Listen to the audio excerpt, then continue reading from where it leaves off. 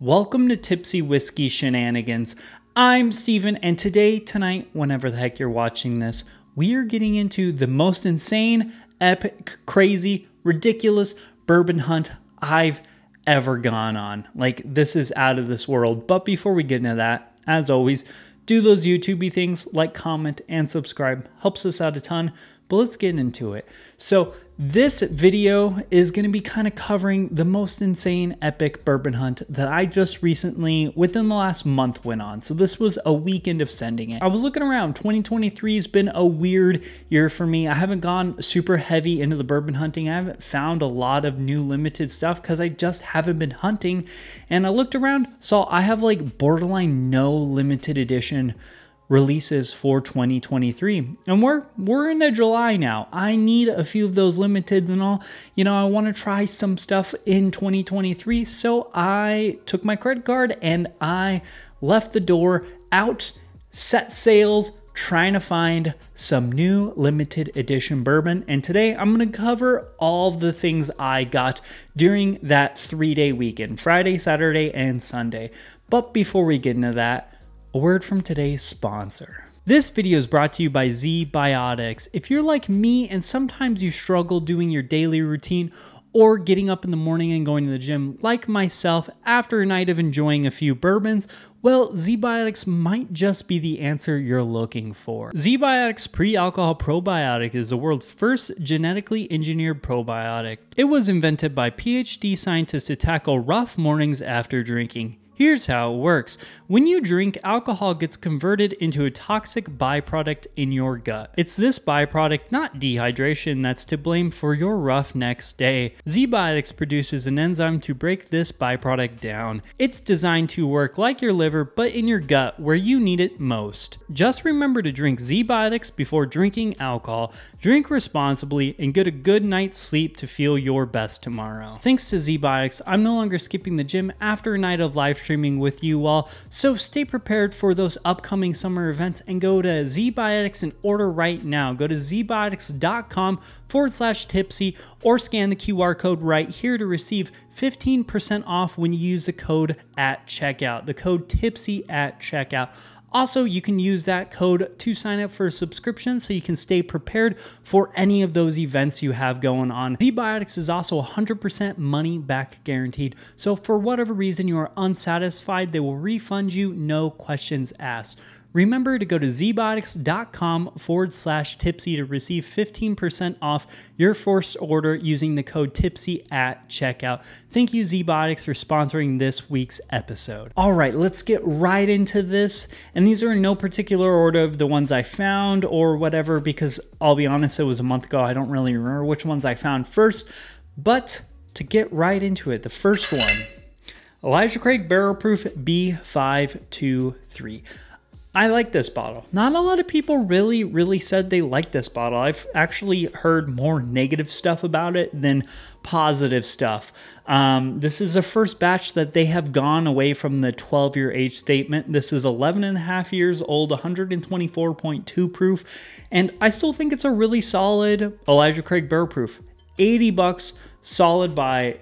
Zero complaints here. Elijah Craig Barrel Proofs are still a knockout of the park no matter what at that price point and that age. Is this as good as other batches? No, but this is still really solid Elijah Craig Barrel Proof, and I'm not disappointed in that purchase at all, especially at $80, man. That is a great purchase at that.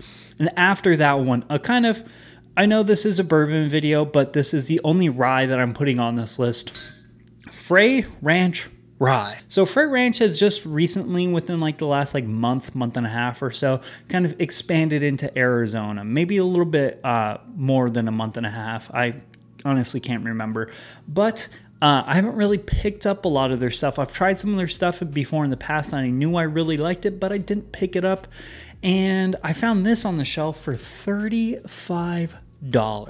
100 proof rye, bottled in bond from Frey Ranch for like $35. I bought that instantly, no hesitation. Instant, no hesitation buy, because this is ridiculously good, especially at $35. I think there was some sort of accounting error because I've seen it quite a few other places, and I've never seen it for 35. This was the only place I ever saw it for 35. But at 35, that is a straight up daily drinker that'll knock your socks off. I would pay up to probably 50, 60 bucks for it because it is that good. But at 35s, I'm going back and I'm buying all of those as soon as, the next month, so I can recover from this bourbon hunting video. But after that, getting back into bourbon, 2 Doc Swinson's exploratory casks. I got this one first. So this was a Friday pickup. This is going to be the El Cuerpo. This is the sherry cask finished Doc Swinson's. And this is all source MGP. They all say distilled in Indiana back there. But the kind of exploratory casks are their kind of finishing excavations, or they're kind of seeing, hey, what does this kind of finishing do to this bourbon, rye, so on and so forth. And honestly, they're all knocks out of the park. Like, I have yet to have a bad one. There's been a few that I've tried where I'm like, this isn't up my alley, but I have not had one where I'm like, that is bad. It's really, really good finished MGP. But this El Cuerpo, cask strength 113, or at least high proof, 113.6%. Pedro Jimenez sherry cask finish. And then this is a Bossa Nova. This is Amberana, Brazilian Amberana cask finished. And it's 112.8 proof, and these are ridiculously good. This is like Cinnamon Toast Crunch. This is one of the most interesting bottles I've had in a hot minute, and I want to now start trying to finish some stuff in Amberana cask because I absolutely love those 2 bottles, and both of those I got around for that $70, $75 range. I can't totally remember off the top of my head, but really, really great, especially at that price point. And then after that one, Barrel Batch 034. This one I reviewed a minute ago. Barrel graciously sent me a sample of the 034 about probably 4 or 5 months ago, and I really, really liked it. I just didn't pick it up because, again, I haven't been super active with hunting, but this one I just had to actually finally go out and buy a bottle because, again, I really liked it. I just didn't pick it up until just recently when I found out, that 035 was coming out and that, I didn't have one yet. But after that one that kind of surprised me, which is Maker's Mark BEP 2023. Because I'll be honest, I didn't read the label when I purchased it. I might have made a mistake. Or I was this close to making a mistake. Obviously, none of these I've gotten super into if I haven't tried them before, like that batch 34, outside of the Frey Ranch, because that's just a dang good deal. But this is not French oak stay finish. And one thing I will say is a lot of these casks, or like the ones in these bottles, they're finished in French oak, and I like that. I'm not a huge weeded bourbon flavor profile kind of fan, but these are dang good. So this is just toasted oak, and this is like a toasty Maker's Mark. It is absolutely fantastic. Blew my socks off, and I got this one for around $70, which is about the cap I would like to spend on these things. The bourbon market's getting a little ridiculous, but I was not disappointed. When I took this home and I read the label, I was a little worried because I didn't really pay that much attention to it. I just usually, if it's in this bottle, I'm like, oh, hey, this is going to be good. But I was worried this was going to taste like normal Maker's Mark, but it did not. This was really, really freaking good. So I'm happy I got that one. And yeah, I'll be honest, all of these have been like good purchases. So this was a fantastic, not only the most expensive bourbon hunting trip I've ever been on, but also probably the most rewarding. Outside of, there's one on this list that I have not tried, and that is, I'll just bring them all up, my Iron Roots. So Iron Roots. I picked up a lot of limited edition Iron Roots stuff. Technically, this one isn't from 2023. This is a 2020. This is the Winter Solstice Hazmat Tri-Barrel Blend from them. I got this online like last year, and I just didn't pick it up until this weekend, basically. But that's with all of these. I bought them online, and I just didn't pick them up till a hot minute ago. This is 141.5 proof Tri-Barrel Harbingers. The most recent one, the Summer Solstice. This was a Winter Solstice. So this one's a 2023 batch. But this one, again, hazmat, so I haven't broken into it, but they're all 3 barrels of the Harbinger that they blend together that like kind of signify that time of year.